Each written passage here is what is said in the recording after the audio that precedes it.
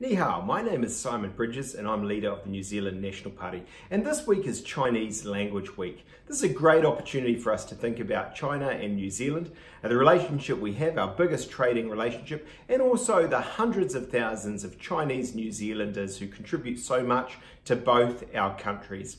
It's also a great opportunity to think about the Chinese languages. My kids are learning Mandarin and that's been a great thing for them and may well present further opportunities for them as they grow older.